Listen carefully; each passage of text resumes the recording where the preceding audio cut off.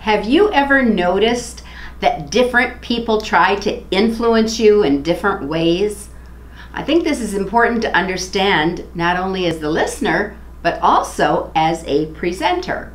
Whether someone's a presenter on the podium or in a meeting, the one who controls is the one who leads. We call some the high D, or what's often referred to as dominant style. They like to take the lead by structuring things because it seems most efficient.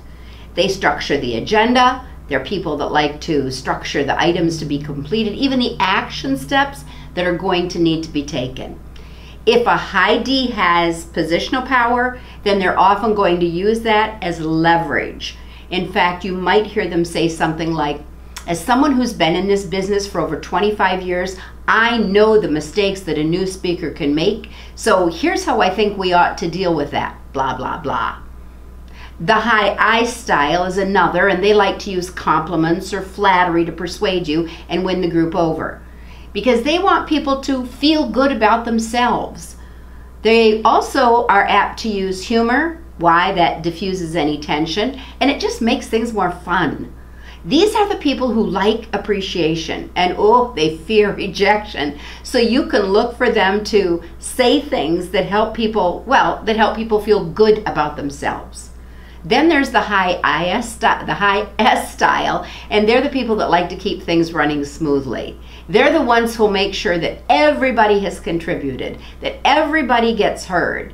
They're also the ones who don't really need the spotlight, but they do like to influence behind the scenes. So I guess we could say their influence is more indirect.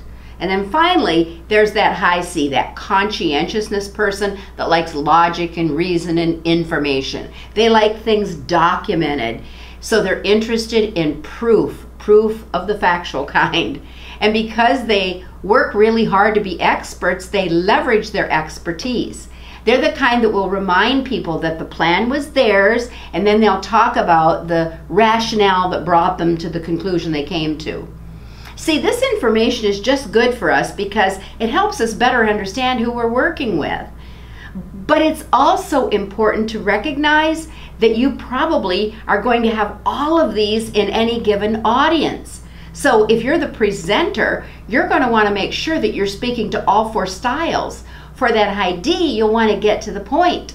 Not only to make things clear, but to include the ROI for them. That's what they're interested in. Keep it structured, concise, provide them with specific recommendations, let them decide.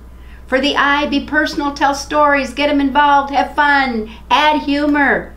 And hey, don't forget that whatever you do, you want to make sure they feel good about themselves. Appreciate their struggles. Commend them for their skills and their abilities. Compliment them.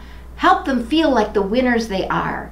And for the high S's in the audience, be warm and approachable. Show them you care about them. Show them how something will work. You want to be orderly, and there are times when you need to slow down, especially if you're the kind that tends to get too excited.